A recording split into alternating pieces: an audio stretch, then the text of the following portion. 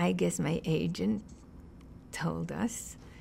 And again, it was very exciting because they were not hiring women to do variety shows in those days. And we had already been turned down because they didn't want a woman in the writer's room. They thought that a woman would inhibit the writing. Like, I can't curse, or I can't, like, stand on the table and do what they do. And, or at least as if I couldn't make them feel comfortable.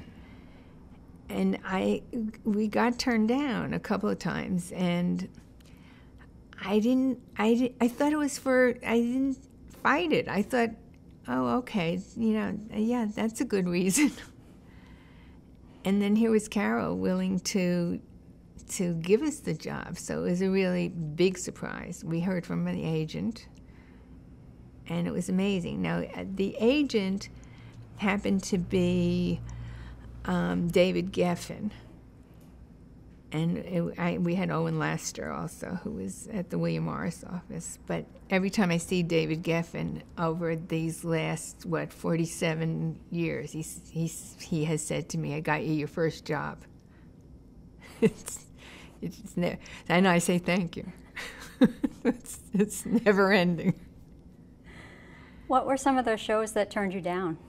I think it was Smothers, and we ended up producing a Smothers show. So, and I don't remember what else, but, a woman, there were 10 variety shows on then, and I think I was the only woman on a staff. And each show had about 10 writers. Our show had 10 writers, and so I was one of 10. I liked it at the time. I wasn't being very, supportive of other women, but I liked it, and I liked the attention that I was getting. Did you have to do press and stuff because you were the only woman? Was there a big story around it? Yes, there was. There was an article in the LA Times that was like, probably the headline was like 1 out of 100, because that's really, really what it was. And I got a lot of attention. What do you think Carol saw in you to give you that chance? Well, I think it was the album. I think that they laughed out loud. I think that's what it takes to be a comedy writer. You've got to hand something in or show somebody something that makes them laugh out loud.